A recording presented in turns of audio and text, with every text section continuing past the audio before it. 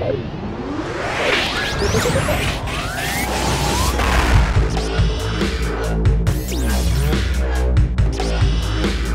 guys, Tony Smith with ATN. Today we're going to update the firmware on the 4K Pro. To do that, we're going to need an SD card. This is a class 10 card. We need somewhere between a 4 and 64 gigabyte card. I use the SanDisk and I get the little adapter so I can plug it straight into my computer because it does take a micro SD. I also, when I update it off my cell phone, which we're going to cover at the end of this video, I use this little SD card adapter to plug it into my phone so I can put the SD card into it and then plug it straight into the bottom of my phone. And again, I'm going to cover that in the end of the video. The first thing we're going to do is update it off the laptop. Alright guys, so we're going to go to the ATN webpage. Just type in ATN Corp. We can go in through a direct firmware link right here, or we can go in through the main page. I'm going to go ahead and take you in through the main page. And just click on the 4K.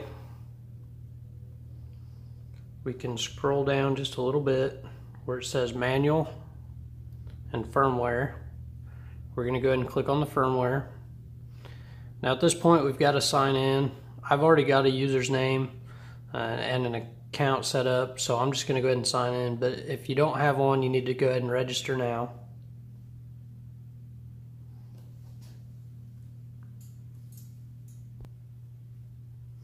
Alright guys, so I'm signed in.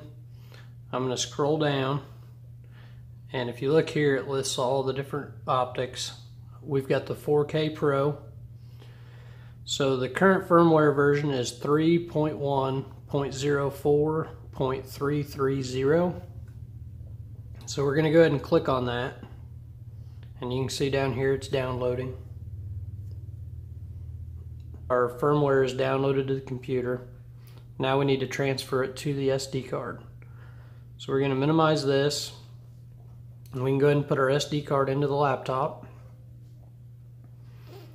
And we're going to go to Start, Computer, and if you look on the left side here, it says SD.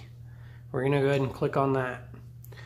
Now you can see that my SD card already has some folders, and we want to get rid of those because if this firmware winds up in a folder, the scope's not going to recognize it.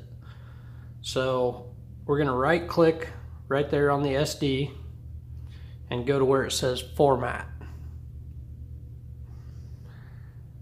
Now you can see this little box that says Quick Format. I'm going to go ahead and do a quick format just so you guys don't have to wait 45 minutes for my card to format, but it is recommended that you do a long format.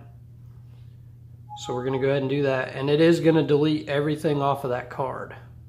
So if there's anything on that card that you want to save, you need to go ahead and get it off there before you format it.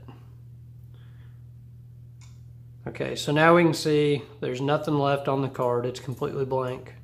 We're going to go over to our downloads. We're going to find our firmware version.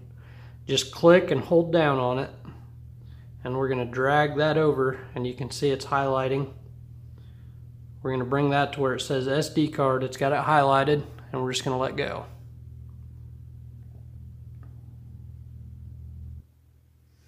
Now we can go to our SD card. We do not want to open this. It can corrupt the file. We're just going to leave it right like this. And at this point, we're going to eject our SD card.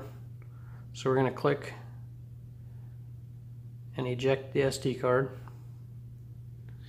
And now at this point, we're going to take the SD card out and put it into the scope. So we're going to go back to the scope now. Alright guys, with our 4K off, we're going to insert our SD card with our firmware version on it.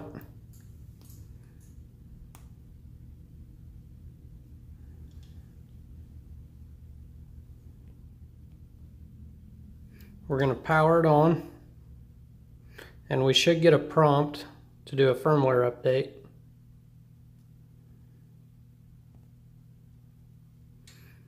So we're going to go ahead and click yes.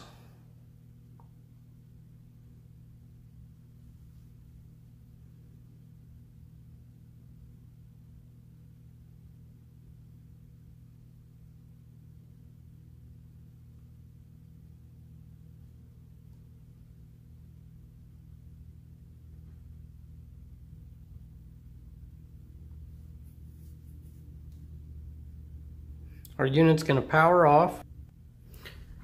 Alright, so our firmware is updated.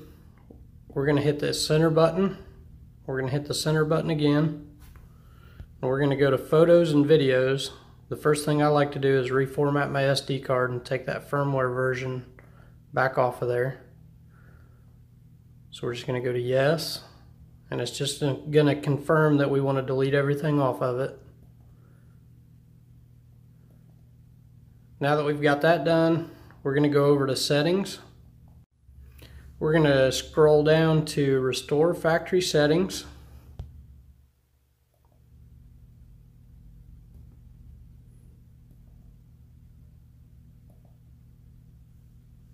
It's going to power itself off and back on.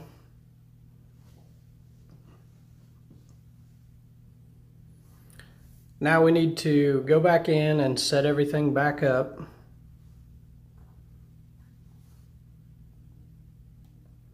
I'm going to turn my screen brightness down just a little bit,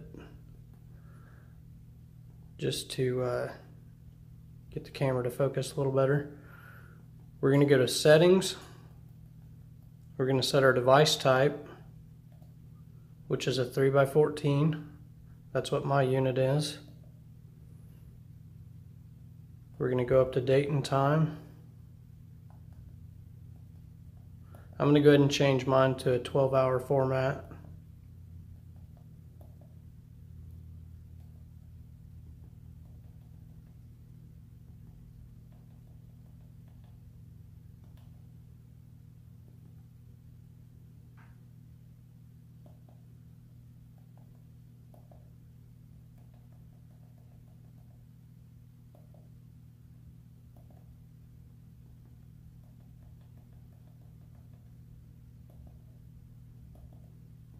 You don't have to hit enter every time. My fingers are not working very well.